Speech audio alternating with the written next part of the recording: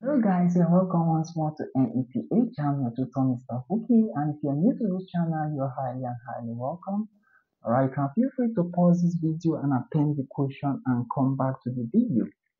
So if you're new to this channel, feel free to subscribe and go through the channel. There are lots and lots of exciting videos out there. And don't forget to share the link of this channel to a family, a friend, or a student that this channel may be of help. Alright, so let's look at the simple problem of matrix on the board.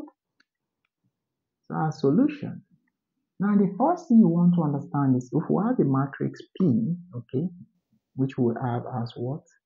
Say A, okay, B, C, and D. Okay, this is a 2 by what? 2 matrix, 2 rows and 2 what? Column. So if you are asked to find this, okay, this simply means what? Determinant of what? P. Okay, so all we need to do is we can put signs like this: A, B, C, D. Okay, straight lines showing we are doing determinant. So all you need to do is you cross multiply.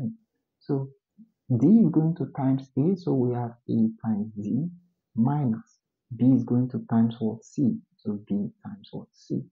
So our solution is AD minus what? BC. That's the determinant of P. Alright, so in this case, we are going to do the same. We are going to start from 7. 7 will times what? Our 6, alright? Then we now have lastly, 5 is going to times what? 4. Okay, while we subtract. So let's apply this knowledge here, okay?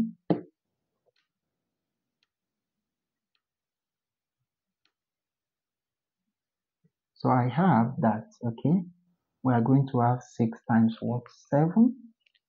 So then P determinant, which is determinant what? P is going to be, okay, we have 6 times what? 7. Now minus, all right, 5 times what? 4. 5 times what? 4. So our P determinant in this question is going to be 6 times 7 is going to give us what? 42 minus, okay, we have 5 times 4. 5 times 4 is going to give us what? 20. Okay, let's subtract these two values.